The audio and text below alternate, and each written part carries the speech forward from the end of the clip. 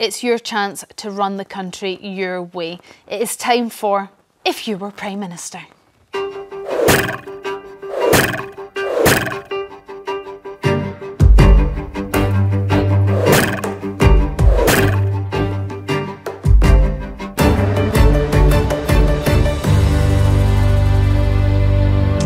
And today we're turning your attention to Brexit and asking, would you have a second Brexit referendum? It's been just over 8 years since Britain voted to leave the European Union following negotiations in Brussels. David Cameron made an announcement asking Britain to cast their votes on whether they should leave or stay in the EU. Leaving Europe would threaten our economic and our national security. Those who want to leave Europe cannot tell you if British businesses would be able to access Europe's free trade single market, or if working people's jobs are safe, or how much prices would rise. All they're offering is a risk at a time of uncertainty, a leap in the dark. 3 years ago, I committed to the British people that I would renegotiate our position in the European Union and hold an in-out referendum. Now I am delivering on that commitment. You will decide, and whatever your decision, I will do my best to deliver it. Now, a recent poll found that around 65% of Brits say that in hindsight, leaving the EU was the wrong choice. Just 15% say that the benefits of Brexit outweigh the costs. And former MP Tony Blair is calling for former PM Tony Blair is calling for a second European referendum. He's labelled the government's Brexit strategy as dangerously irresponsible. Do you agree, or is it time that we just move on? 0207 862 2222, and we'll speak to you in just a moment. I'll turn to the panel first. Kevin, would you vote for a second referendum?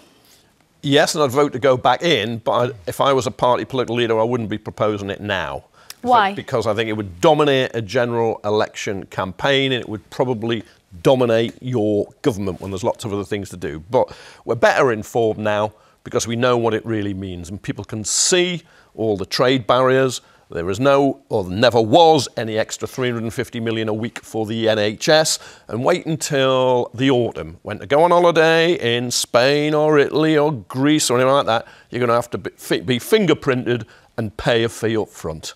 But can you just keep having referendum after referendum just because it didn't really work out? Oh, I think that's an argument against having one now, but not having one down the line. I think the only way you could go back in is either a referendum, because you had a referendum to come out, or you make it absolutely explicit in your manifesto at a general election that you would take the UK back into the EU, assuming the EU would have us.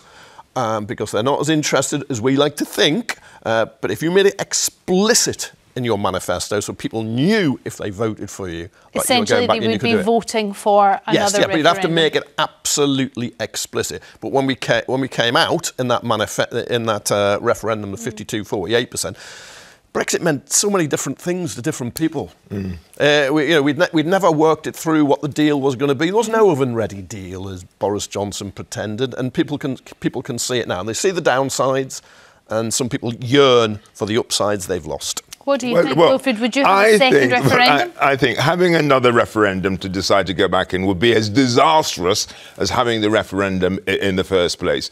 Do you think the first referendum's been a disaster? I was somebody that voted for leave, and I just thought that by leaving, and if we did what you should have done when we left, which is to move fast, the only benefit of not being part of Europe is that you're able to act independently and move fast. We never, ever took that advantage. Well, hold on, no, part of it was also to control our borders. But all of those sort of things that that's what the referendum had given us the opportunity to, and it actually got caught up in that quagmire of what you can and you can't do. So in that sense, it has been disappointing, almost disastrous. But Europe is very, very different now than it was at the time of the referendum. Would we want to be part of the Europe that we're now seeing? Look what's happening in France in terms of how the right has really started to take a big positioning in terms of the things we have in this country that we take for granted, like diversity. Britain is one of the most diverse countries in Europe. Do we want to be part of a continent where they're still struggling in what type of country they want to be? So It's a bit like a marriage. When you divorce, stop looking about all those things that were good. We also got to remember the reasons why we wanted to get out in the first place, which is that we're very different. If you don't want to be in a European Union with France, do you want to be in a NATO with France? Well, I mean, I think the difference is this, basically. In all of the stuff that being part of Europe allows us and being able to travel, people working and all that sort of stuff, therefore, in terms of how we operate and culturally, those things are going to have a much bigger influence. Is that a yes or a no? Well, no, what I'm trying to say is that being part of Europe is different from being part of NATO. So you're happy to be in... I'm happy to be part of NATO. Despite everything that's happening in France, but you wouldn't be in the EU? No. OK, 0207 862 2222 is the number. If you were Prime Minister, would you hold a second Brexit referendum? New polls suggest that 65% of Brits feel that in hindsight it was a bad idea to leave the EU. I just want to quickly run through what each party has said in their manifesto on this subject. So the Conservatives want to seize the benefits of Brexit by signing more trade deals and say that thanks to Brexit we have taken back control of our borders and laws. Labour has ruled out rejoining and wants to seek a better deal with Brussels on trade, research and development, defence, security and education. Labour has also committed to remaining a member of the ECHR. The Lib Dems want to rejoin the EU but have stressed that it is a long-term objective. Reform want to renegotiate a harder Brexit, scrap all the EU laws and rip up the Windsor framework. And the Green Party wants to rejoin the EU, although it doesn't give any more real information on that, I don't think. James from Ayrshire, you're up first. You're Prime Minister. Are we having a second Brexit referendum? James. Yes, I'm here. Hi there. You're Prime Minister. Are we having another referendum? I would absolutely, yes, have another referendum. What was that? Yes. Yes, you would. Why? I worked in continental Europe for around about 10 years, mostly Germany, but some other European countries. We had lots of agreements. We like taxation and allowances and everything, and I could travel freely and work throughout Europe, and I cannot do that anymore. My children cannot, or neither will my grandchildren. But we have better control of our borders and sovereignty? No. So do you agree though with Wilfred that trying to re-enter the EU, if they will have us, even if a referendum came out that most people would support going back in, would that not just be equally as difficult and laborious as trying to exit has been?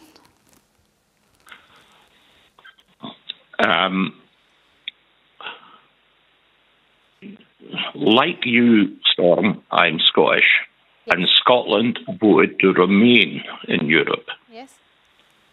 However, that was denied us by Westminster. Yes.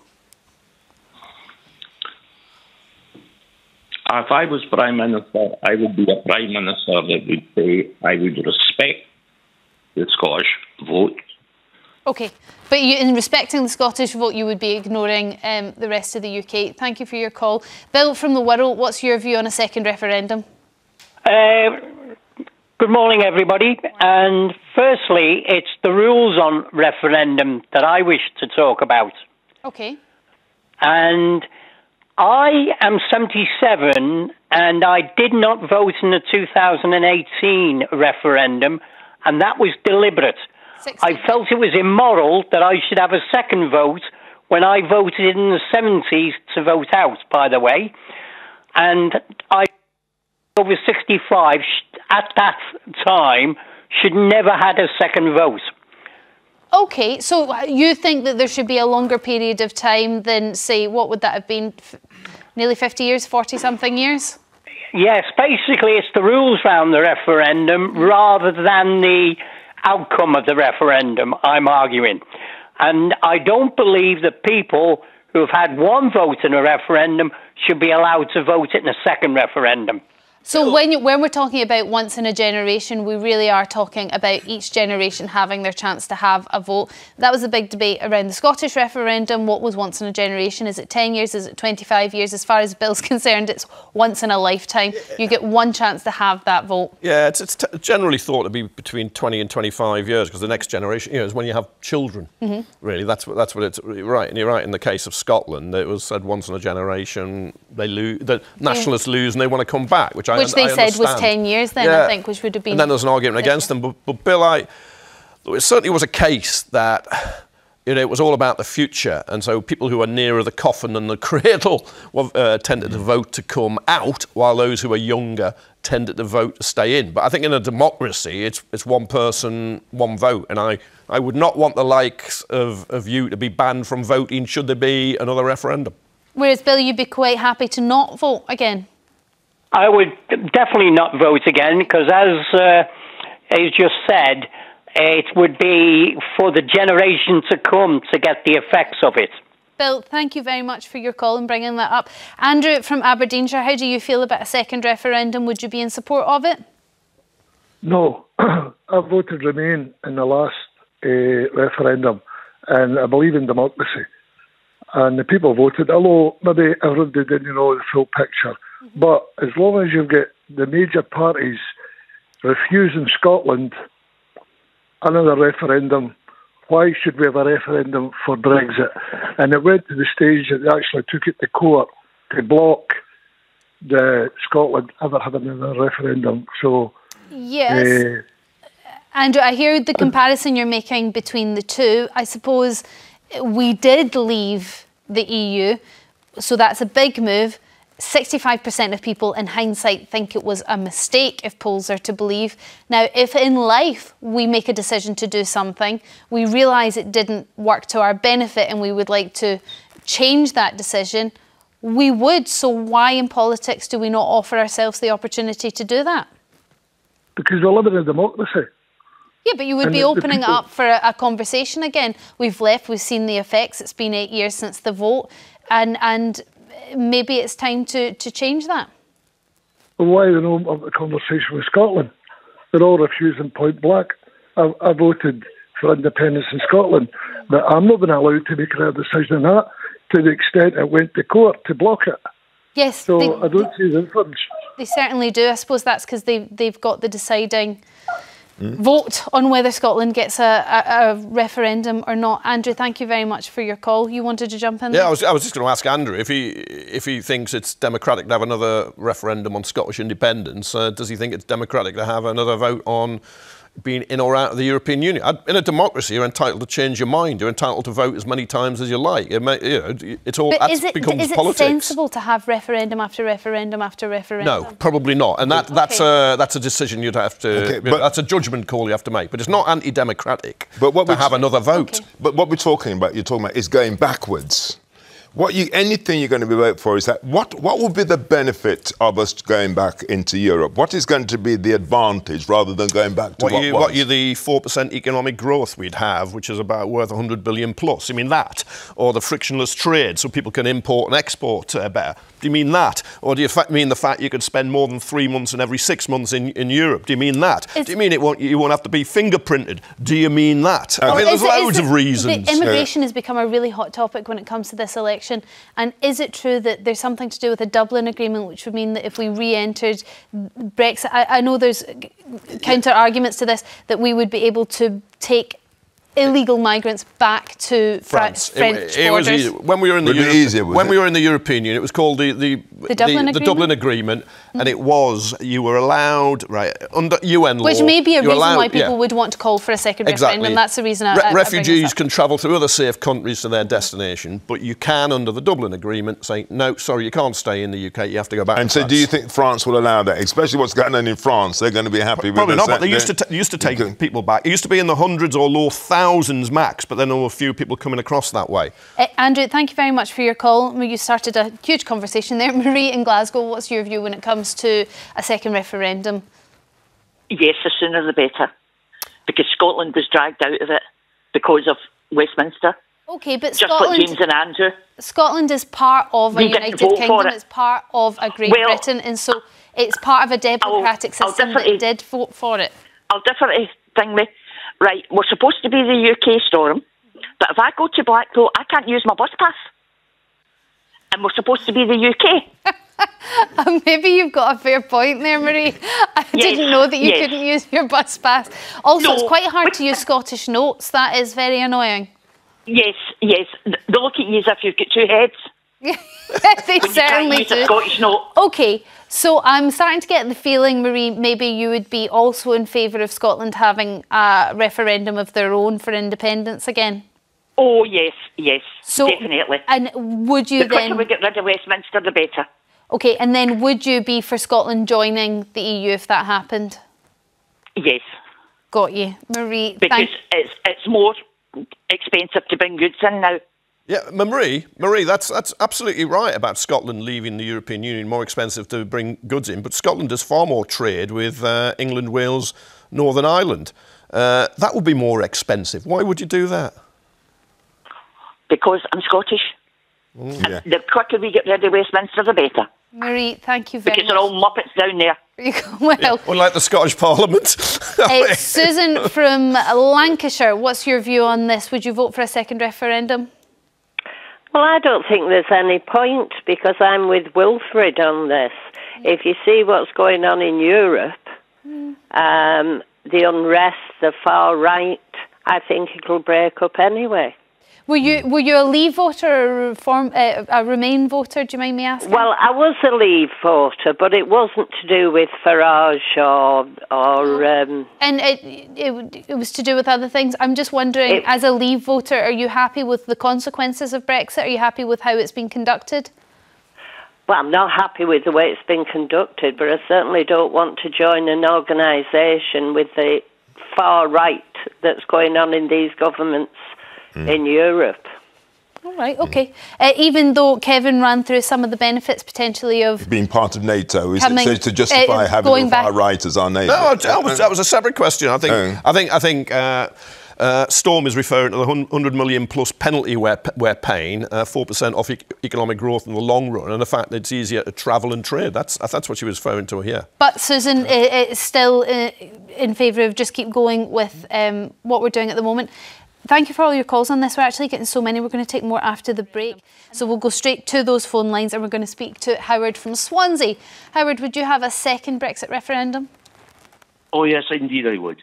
Oh, you would?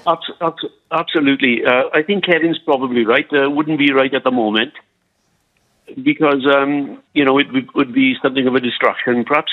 But, I mean, democracy didn't end 8 years ago, did it? No. We've obviously made a big mistake, and it ought to be rectified. But I suppose the Conservative, when it comes to this country, the Conservatives have always said that we're better together to keep the United Kingdom. Well, I think we're better off in Europe. And another thing, you don't get even the far right Italian party. What's her name? Giorgia Meloni's party. They don't want to leave anymore after they've seen what's happened to our country. Well, Howard, is there an argument to be made that once you make a decision as big as leaving the European Union, it takes a little while for things to settle, for the dust to settle, for the red tape to settle, for us to all forget about the negativity involved in the vote and look at bettering our trade relations? Maybe it just takes a little bit of time. And the problem with having a referendum within a 10-year period is maybe, or continuously having these referendums, is you're constantly flip-flopping. So you're always in a transition period, which is terrible for the economy. No, please. I mean, the damage that's being done to this country is enormous. It's costing the country $100 billion a year. The Conservatives, every time they say that there's something going wrong with this country, they mention the pandemic, which cost the country 2% of GDP. But the damage that's being done by Brexit is 4% of GDP. 4% of GDP. It's costing the country $100 billion a year. And for example, you take the Horizon project where we were having the benefits of funding. Science was having the benefits of funding from Europe. Yep. Then we were put out, and now they've allowed us back in, but it's costing us I think it's costing 80 million a year to be back in. Howard, there are no benefits to Brexit. I just want to put some of your points to Wilfred. What would you say to Howard? Look, I think one of the things that people keep talking about is practical stuff. The big decisions we make in life are not to do with the practical realities, it's to do with emotionally. And what we were doing talking about before the break is this, is that the UK compared to the rest of Europe is very, very advanced in terms of our attitudes towards diversity, which is a big thing for me. And I think what we need to be looking at is that we are very, very different to the rest of Europe. Very, very different. And I would much rather that they came towards where we're at, rather than thinking that we're going back, because actually trade is going to be better and it's easy to travel. There's got to be bigger things, I think, that we need to be considering. Look, it's... We were diverse before when we were in. Exactly. Is France not France? Are they not French? Yes, they are. Are the Germans not Germans? Of course they are. Are the Dutch Dutch? Of course they are. The Spanish Spanish? Yes, they are. And they're all in the European Union. You don't lose all that when you're in. I think Howard just made a string of very, very good points, including the lasting damage is double that of COVID. And they're figures from the Office for Budget Responsibility, the official economic watchdog in Britain. So that's a vote for a second referendum there, Howard. Thank you for your call. Janice from Essex, you're Prime Minister. You've got the keys to number 10. You're making all the decisions. Do you have a second referendum on, well, I suppose it would be going back into the EU? Absolutely not. Why not? Just because we've messed up the first one, it will take about another 15 years for us to get straight. As far as I'm concerned, and I'm sure your gentlemen that are there understand that there's problems with Croatia and Serbia. You've got Putin, and I really think he's going to take the Balkans. Germany is not what it used to be. France is in a blooming mess. They've been inundated with migrants. We're all getting it. But I can't believe that people want to go back into that mess. All we need to do, we needed a government that could have done the job properly. Oh, and you think that it was actually how it was conducted is the problem with Brexit, not actually leaving the European Union itself? Absolutely. Absolutely. We still haven't got our fishing properly. We're still under their rules. We need to rip them up. Okay. Janice, the biggest group of people in Britain who've lost trust in politics are those who voted for Brexit. But this is Brexiteers falling out with each other and blaming each other because, of course, Brexit was done by Boris Johnson, who, along with Nigel Farage, was one of the powers. Weren't you just sold a Britain that never existed? I think I was sold a Britain that was free, because you're still under people who we haven't elected, and they decide what size your river's going to be and what you can do. I wanted a free England. Free England. But we never got it. What about Scotland or Wales? Northern Ireland? Sorry? Do you want Scotland or Wales or Northern Ireland? If they want to, if Scotland, Wales and Northern Ireland want to break away from England, that is their prerogative. OK, but England is your main concern there, Janice. I just wanted to confirm that. Can I ask, when it comes to the Brexit vote, looking back now, when we heard things like the microwave oven ready, whatever it was, meal deal, do you feel like you were sold a lie, or do you believe that you never really thought that stuff was true anyway? I like to think that we were brave enough and we had decent people and clever people that could look at all the things that they are shoving at us, and we could rip them up and then just go and say, we're on our own, we'll decide our future. But we're still being decided by the EU. So, in effect, we haven't left. OK, all right. Janice, thank you very much for your call. all the stuff you're talking about, the things we were sold back at the time. Look at what's happening in this particular general election now. The things that people are saying, which we all know that after the election, all these promises are not going to be met. Do you think we do all know that? Do you think that people are voting knowing that part of the pledges that these parties are making may not come true? I think that we're cynical, or we're sensible enough to know that what people are saying now ain't necessarily what's going to happen once they get elected. I'll be sceptical rather than cynical, but of course you get another vote in 4 or 5 years' time. I'm not saying a referendum every 4 or 5